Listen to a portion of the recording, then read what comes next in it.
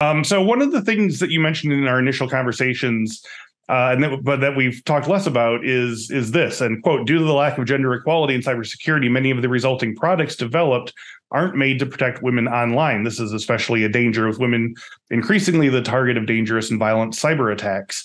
So can you talk about some examples of this that you've seen and talk about some ways that you and the folks in Women Impact Tech have been working to bring attention to and change this massive dereliction of duty? Yeah, I'm so fortunate. It hasn't been personal, but I definitely have met with companies that have seen this type of cyber attack towards females in their organization. Oh, yeah. A lot of it during COVID, because we Mm-hmm. had a lot more people working from home with excess time on their hands. And we saw a lot of bullying and just, Yeah. verbal attacks that we didn't see Mm-hmm. prior to that time. And I think a lot of the cyber specialists that I've talked to, they weren't prepared for that. They weren't really expecting to see women and children preyed upon as a population because we had idle hands. I hate to say it that bluntly, but I think Mm-hmm. we had a lot of idle hands. We had idle, time, and Yeah. it sometimes will bring out the worst in the worst people. And I think Yep. we were ill prepared for that. We weren't thinking as cyber specialists or analysts that we needed to stay two steps ahead of that. And I Mm-hmm. do think we learned a very powerful lesson that we should be expecting ill behaviors from certain types of people in different time periods.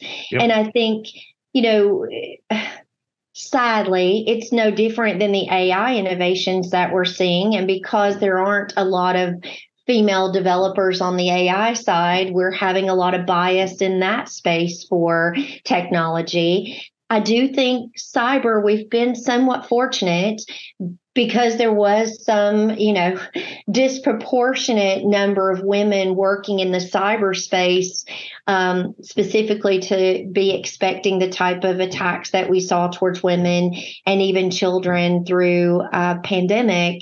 I Mm-hmm. think we're still experiencing that with AI currently right now, Mm-hmm. almost at the height because of gender bias in development. So we're going to Right. have to really, I think, for certain jobs, take a deeper analytics approach to what is the impact of not having better equality from your technologists that are developing a lot of these tools. And if it's not just about AI and things like that, and we go back to cybersecurity, do you have enough diversity on your team that can really stay three steps ahead? Have you seen Work Bites, the new security awareness training series from Infosec?